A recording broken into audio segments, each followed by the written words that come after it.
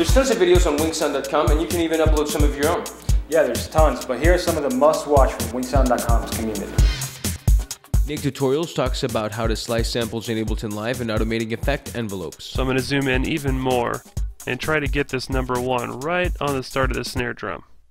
That sounds pretty good. Now say I want to drop the frequency over a few of these hits. Again, it's as simple as double-clicking, creating your envelope.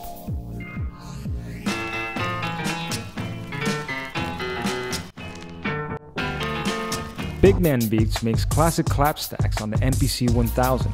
Hey, it's Big Man. I'm here to show you beats and other cool things. When you hear those real thick clap sounds, like you probably get them in sound kits and you hear like, basically what they're doing is they're just taking like a solo clap like this and they're just layering them together. It takes us into shaping our drum sounds. I can go to that 3000 kick, go to level, hit window, and I'm going to adjust the attack. The attack adjusts when it hits, so I might adjust the decay at the end, so just gives you that thump, that pump, like right there.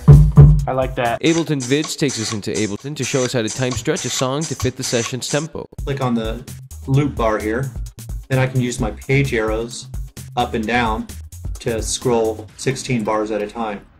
Looks like we're a little bit off here, so I'll click here and double click, zoom out, move this over, and then we'll start again. Okay, that sounds pretty good to me. Hey, thanks so much for hanging out with us. We hope you enjoyed it, and if you have any more questions, hit us up, rick@winksound.com. Or Mateo@winksound.com. And remember to follow us on Twitter, @WinkSound. Yeah, lots of cool stuff happening on Twitter. And of course, for more music production videos and tutorials, or to upload your own, go to winksound.com, the new social video network for audio creators.